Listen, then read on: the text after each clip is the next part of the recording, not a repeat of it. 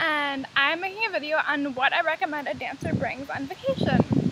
I'm actually going on vacation this Friday, so that's what gave me the idea for this movie. Sorry, it's really windy out here, so I apologize for that in advance. Okay, so first of all, I would say keep an open mind, because like when I'm going on vacation for like 2.5, 3 weeks, and at first I was like, oh, I'm not gonna be able to dance, oh no, like how am I gonna stay in shape and everything, and so I thought about it, and here's what I came up with. First of all, there's a lot of like things you can do that aren't dance that would still help you with dancing, like biking, canoeing, kayaking, hiking, swimming, jogging, going for a walk, like just stay active basically. And of course, like keep on stretching. Like I stretch every morning and I try to stretch every night as well. And just like even like going to see a show or like a dance show or just any kind of performance would be fun. And I found this website that I'll put a link below. It's called findadancestudio.com, and you can actually research and see if there's any studios where you're going, and maybe take a few classes just for fun, you know. I actually found 2 studios that have classes, so I'm excited. Hopefully I'll be able to dance a little bit. Okay, and then I will get into what I suggest you guys bring, just in case. Or it kind of depends on if you have found a studio and you know you're dancing, or if you're still looking for a studio, but you know, this is just like the guidelines. Okay, so I'm gonna start with apparel. First of all, I recommend, here's just my bag of stuff. You guys bring a leotard, of course. I would just go with like a simple black one, depending, because you never know what the dress code is gonna be. I chose this simple black one, the one with cool back, if you guys saw it in my leotards video. And if you do find a place that you're going to take classes, I would bring like 2 leotards maybe. But you can also check out their dress code if you know that you're going to be dancing there already. But definitely bring a black one if you don't know where you're going. And then also make sure you have tights. I would just go with like your classic pink tights. But I would bring convertible ones because I don't know, it's pretty hot in the summer. I like to roll mine up. Or you can bring cutoff tights, but it's just safe to bring long ones for the dress code things, of course. And then next, I would bring warm-ups. So I'm bringing my ballet skirt, which always gets all tangled up. Classic ballet skirt. Most places will let you wear those, I think, but some don't, so you never know. I'm also bringing some black shorts. Really windy. Just these basic black shorts. They're like spandex. And then you can also, like, depending on what style of dance you're doing also, like if you're doing jazz classes or hip hop, like you could bring sweatpants for that, but you probably would already have sweatpants anyways. I'm bringing these capris. They're nice to dance in. They're stretchy. I got them at Forever 21 really cheap. And then I would also bring workout clothes because, like I said before, if you're not going to a studio, you can always like go for a bike ride, which I really love biking. And swimsuit if you're gonna go swimming, of course. So I'm bringing these Nike shorts. They're pink, nice and pretty. They're running shorts, but you can use them for working out, any type. And then I'm bringing this, also Nike, just a nice workout top. Any t-shirt really works for working out. And then, of course, bring a sports bra because you gotta work out and you don't want that happening. Okay, and then I'm also bringing, I like working out in spandex sometimes. These Nike Pro spandex. I am absolutely in love with these. I have 2 pairs. They're $25 to $28 for the longer ones.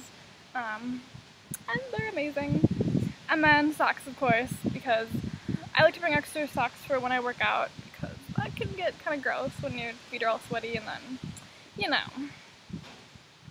Okay, gotta put all this stuff back in the bag. And then, next of all, shoes. First thing, I would recommend bringing just a pair of tennis shoes for exercising outside or, you know, walking around, hiking, biking, whatever.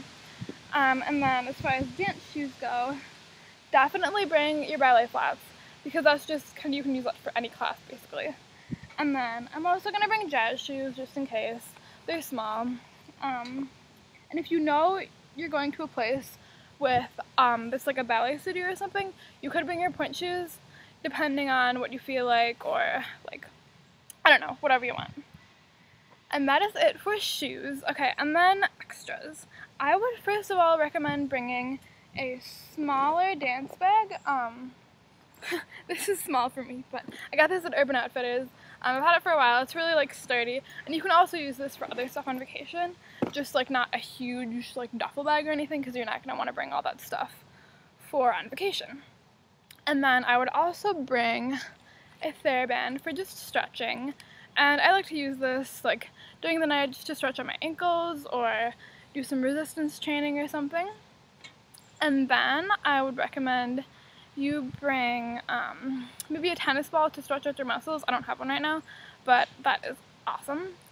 And then I like to bring a yoga mat, just to like stretching. Sometimes the floor is kind of gross, and I don't know, it just makes me feel like more zen when I stretch with a yoga mat. I don't know, sounds silly, but whatever. And then this is optional. This came with my yoga mat. It's just like a stretching block. I put it like this, like stretch my oversplits with it, which you can also use like chairs and stuff, I know. But it's just, I've gotten used to using it, so I like to bring it. And it's pretty small-ish, sort of. Okay, next I recommend bringing music. I thought it's always more fun to work out to music, or, you know, I like to have ballet music on here too, because you can always just like go through a bar yourself in your hotel room, or if you're camping outside, just like go for a walk and find a place where nobody is and give yourself a ballet bar. That would be fun and relaxing. So I have actually the whole Swan Lake soundtrack on here, and then a few other ballet songs. You can always ask your teachers if they'll like download or give you a CD of classical ballet songs, or you can just go online, I'm sure.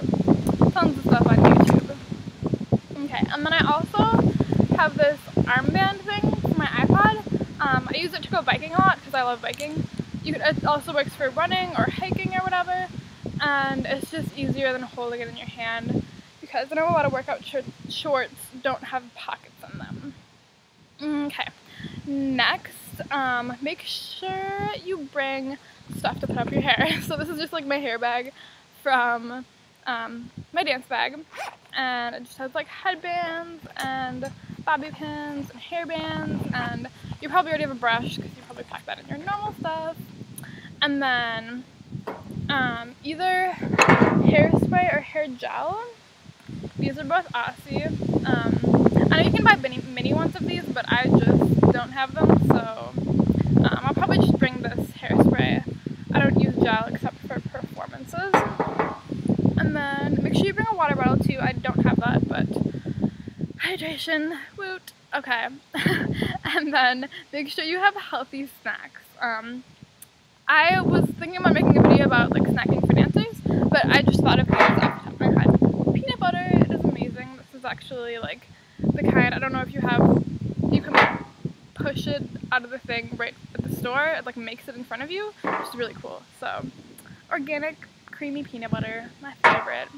And then nuts are awesome. These are almonds, just in a mason jar. Almonds are like super healthy, healthy fats, protein, good for dancers. And then of course like fruit, like apples or bananas, you know, whatever.